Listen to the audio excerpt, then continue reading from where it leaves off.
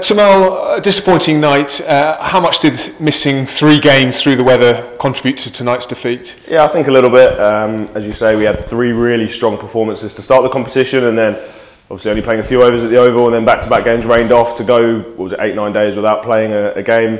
You do lose a little bit of momentum, both physically, technically. You know, lads not hitting balls at match intensity, bowlers not having that pressure of nailing skills under pressure. So yeah, I think a little bit, but you don't want to hide under excuses. I think we did a decent job in the first innings to reduce Gloucester to a chaseable total. Glenn Phillips obviously played a really good knock. He's a very talented player in really good form at the moment, but maybe we could have been slightly more aggressive at him early. So you know, we've spoken about that, and then with the bat, the lads just spoke about adapting to the wicket. But the bowlers, you know, traditionally it's decent to chase here at home once the dew sets in and it skids on nicely. So maybe waiting a touch longer for that dew to set in before we go too aggressive. But yeah, it's one loss. We're halfway through the group stage now, still 7 games to go. So you know, no real panic just yet. And bar a special innings from Phillips, it was, you know, 30 odd for 4. It was all going pretty well. I guess you've got to just doff your hat to a performance like that. Yeah, and as I said, I think he's leading run scorer in the competition. He's playing some outrageous shots. He's full of confidence. He's a very good player. I played with him over in Auckland a couple of years ago, and I saw it firsthand. He's a very talented player. So yeah, some nights, you know, you lose out to some really top performances, but I think we did well around him. Obviously, he took wickets early, and nobody else from their side really got going. But yeah, look, you need to take that big wicket and take those chances when they come.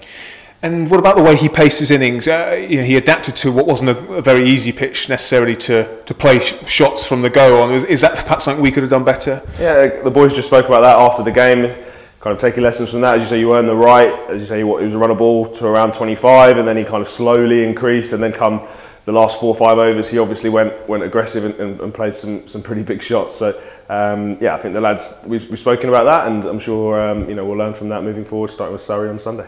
Your own performance, very good figures, 3 wickets. You know, must be pleased among the carnage at the end there when Phillips was going hard that you managed to contain him. Yeah, look, I pride myself on bowling well at the death. It's what I'm in the team to do.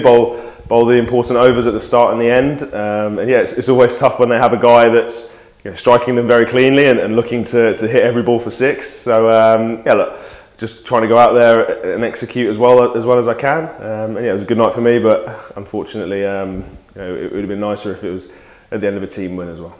And I can't let you go without asking about your little cameo at the end. A career best score. I think you once said that you much prefer hitting a 6 than you do taking a wicket, and there was one of those for you tonight, and a good effort with the bat. Yeah, I thought that one went straight up at first, but luckily it had enough on it to go over. But yeah, like, I haven't worked as hard on my batting in recent years as I probably should have, being honest. But this season I've actually worked really hard with Ash Wright, the one-day batting coach. Got a few things in place, so I actually feel like I know what I'm doing out there, and yeah, it was nice to obviously to come off. But again, you know, you want those moments to be chasing a game and winning at the end. So yeah, obviously a little bright spot for me. Maybe we've had a bit of a laugh and a joke about it up in the changing room, but you know, ultimately, obviously, we've lost a game that we feel we should have won.